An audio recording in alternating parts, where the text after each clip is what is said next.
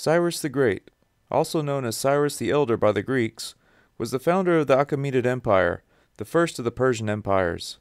Under his rule, all the previous civilized states of the ancient Near East were conquered. Cyrus's empire was also expanded to most of Southwest Asia and much of Central Asia and the Caucasus. But the most significant victory for Cyrus came in 539 BC, when the Persian army marched on Babylon. Babylon was thought to be impregnable. The city, which was built on both sides of the Euphrates River, had enormous fortified double walls and enclosed an area of some 200 square miles. The outside wall was protected by a wide, deep moat fed by the Euphrates River. 5 brass gates connecting streets to the outside were protected by drawbridges, which were raised at night. Spanning the north end of the river, between the east and west bank wall, were 2 huge levied gates of brass. At night the gates were swung shut and secured by large iron bars. In those days of ancient warfare, the city was impregnable. However, the ancient Greek historian Herodotus states that Cyrus diverted the Euphrates into a new channel, and guided by 2 deserters, marched by the dry bed into the city while the Babylonians were carousing at a feast of their gods.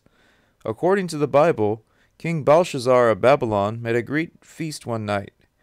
While he was drinking wine, he commanded that the gold and silver vessels which his father Nebuchadnezzar had taken out of the temple, which was in Jerusalem, be used for him and his princes, his wives, and his concubines, that they might drink therein.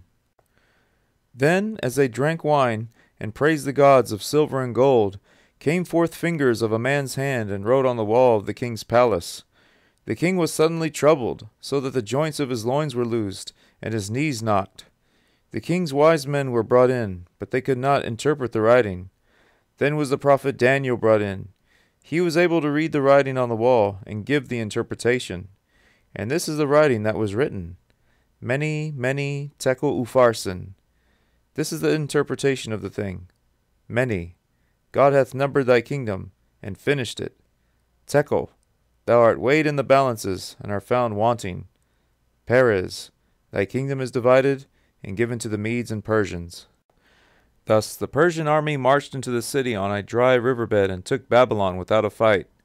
And just as the Babylonian king Nebuchadnezzar had been instrumental in enslaving the Jews and leading them into captivity, so was King Cyrus of Persia instrumental in freeing the Jewish refugees and encouraged them to return to Jerusalem and rebuild the temple.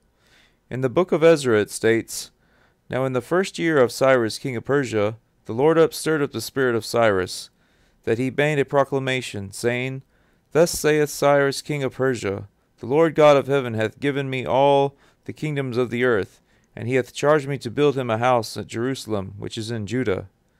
Cyrus went on to bring forth the vessels that Nebuchadnezzar had taken from the temple, and sent them back to Jerusalem along with the Jewish refugees.